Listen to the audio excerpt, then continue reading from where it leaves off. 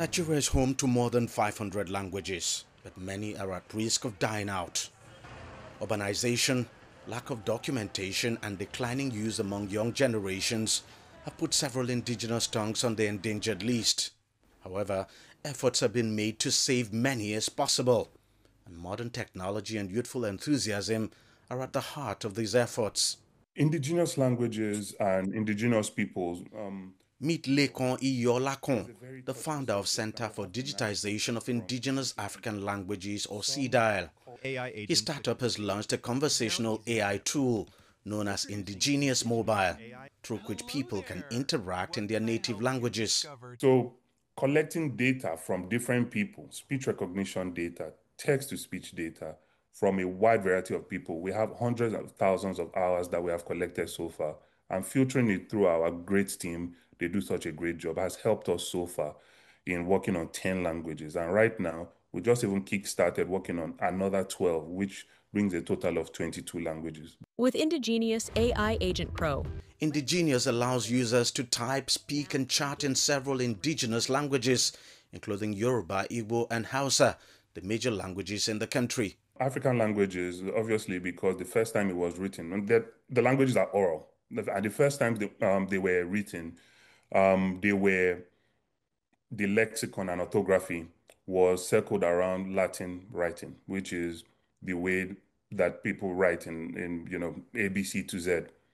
But also, it has extra alphabets. For example, Igbo has 30-something alphabets, and probably even some strange alphabets you have never seen merged together. It was very important to us. It's one of the reasons we created the indigenous keyboard, which is a keyboard that helps you type in almost 180 African languages. And that helped us to be able to identify these tones and diacritics that are in every language when we are digitizing it. However, while some experts say AI could play an important role in the documentation and accessibility of indigenous languages, they have concerns over misrepresentation. So AI can attempt to capture the structure of, our language, our writings, our recitals.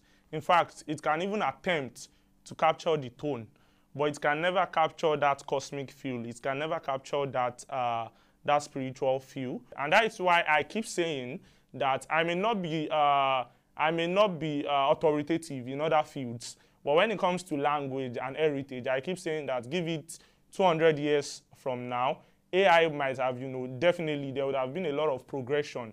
But one thing that is certain is that the human element would always be needed, would always be necessary to complete, what we call cosmic or spirituality in language. While it is seriously going to aid the codification of these languages, there will be a need to ensure that the native speakers of this language are mainly involved in this documentation and data collection procedure.